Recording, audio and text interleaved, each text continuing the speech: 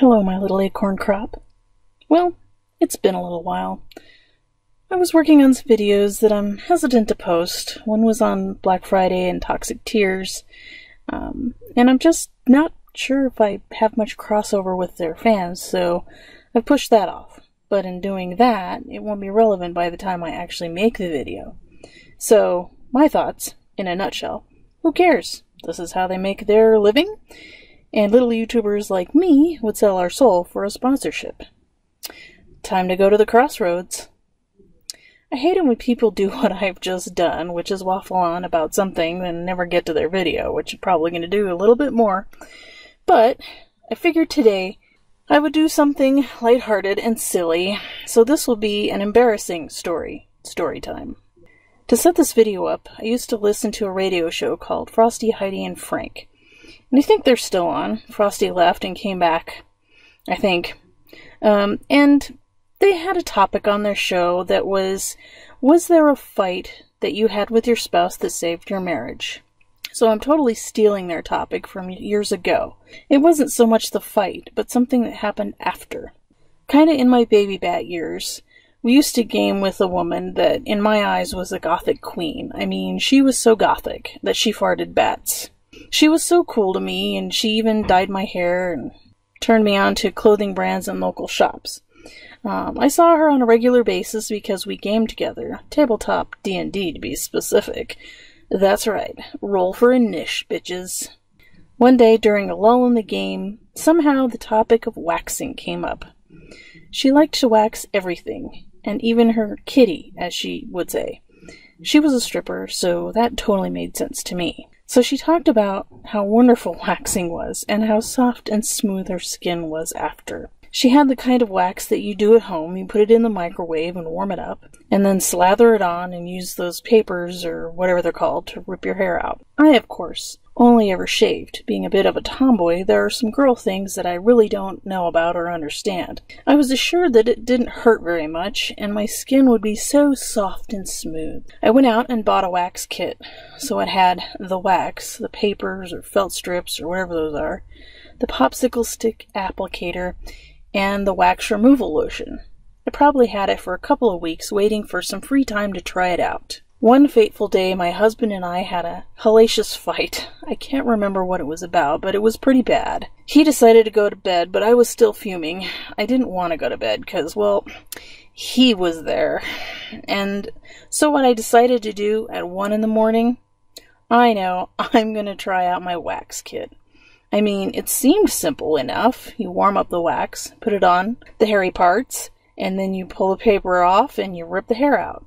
What could possibly go wrong? I microwaved the wax, and of course I had no idea what the consistency or temperature should be. I thought it was warm enough. It didn't burn on contact, so we're good, right? So I take the popsicle stick and plunge it into the wax, pull out a dollop, slather it on my leg just above my ankle, and then I lay the first strip down. Cool. I think this is going so well. So I count to 10 or whatever the package told me to do, and I grab the end of the strip nearest my ankle, and I time my breathing to breathe out while I'm pulling up, and rip! Ow! I thought it did a decent job. It hurt, but it wasn't bad. I had about an inch square of hair that was gone, even though the strip was like 4 inches long. Hey, it was my first try. Can't expect to be perfect the first try. So, I dip into the wax again, I pull out another dollop, slather it on my leg, strip down, and rip! 5 more hairs gone. 5 more. What the hell? I consult the instructions, and I think I'm doing it all right. So, I think maybe I need to try a different place. So, dollop, slather, strip, rip. This time was better. There was a 1/2 inch square of hair gone, but again, the strip was about 4 inches long, and I'm laying down about that much wax. Why are the other 3 inches not coming out? It's okay. I've got all night. I hate my husband, and I can just do my legs an inch at a time. Dollop, slather, strip, rip. 5 more hairs. Dollop, slather, strip, rip. 3 more hairs. I think I'll try my thigh above my knee. Dollop, slather, strip, rip. 5 more hairs. I'm starting to get a trifle frustrated with this process. Why did it work okay the first time and not any of the successive times? So I continue trying to wax. But as this is happening, unbeknownst to me, I'm dripping a little wax here and there, and I'm not getting it all off my skin as I'm pulling the strip off. So in roughly an hour, I discover 4 things. 1. Waxing is not for me. 2. Thank the gods I didn't start with my kitty. 3. I actually do love my husband. And number 4, I need help.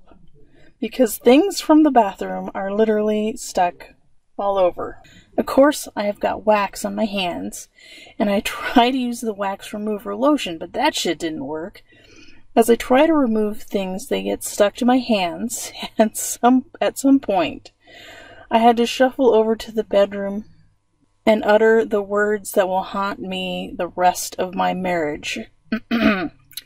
Honey, I'm stuck to everything. And I had to implore my husband, who was just mad at me, to come help me get unstuck. Which he did. He was very patient and kind to me, especially since he wanted to kill me a couple hours earlier. To this day, I believe the actions following that fight saved my marriage. Let this be a lesson to you kids. Don't you or your spouse go to bed angry and leave the waxing to the professionals. That wax kit went into the trash, and I never once thought about waxing again. It's Dollar Shave Club all the way for me, baby. Now, if I could just get them to sponsor me. Good night, wherever you are.